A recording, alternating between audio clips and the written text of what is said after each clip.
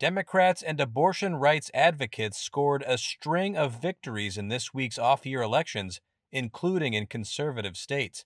In reliably red Ohio, voters approved a constitutional amendment guaranteeing abortion rights. This is where voters, the majority of voters, sit.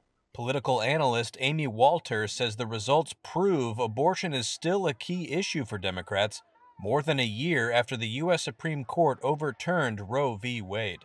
I think the takeaway for Democrats should be that the issue of abortion, which was critical to Democrat success in the 2022 midterms, remains a very potent issue, and quite frankly, a very good issue for Democrats and their successes, whether it is at the state level or the federal level.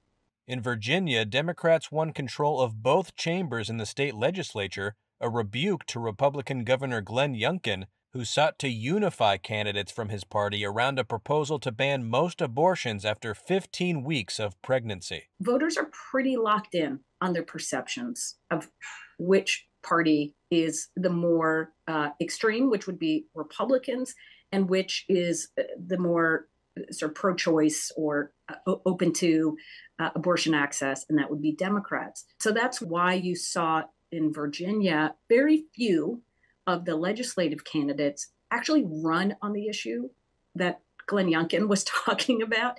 He wanted Republicans to talk about a reasonable limit on abortion access. Almost every one of those competitive state Senate Republicans ran on crime and safety instead. In Kentucky, Democratic Governor Andy Beshear won a second four-year term, defying the conservative lean of a state that voted for Donald Trump by more than 25 percentage points in 2020. Beshear defeated Kentucky Attorney General Daniel Cameron, a Republican who was endorsed by Trump. Trump is a double-edged sword.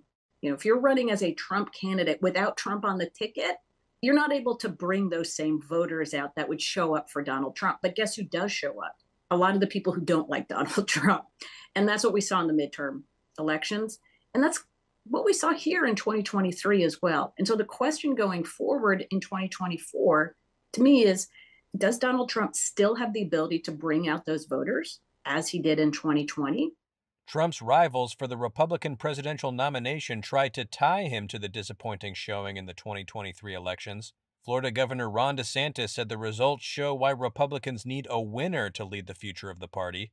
Former South Carolina Governor Nikki Haley said that after Republicans suffered big losses in the 2022 midterms, the pattern continues 1 year later. And former New Jersey Governor Chris Christie, who has been Trump's sharpest critic among his Republican challengers, called the former president, quote, electoral poison for the party.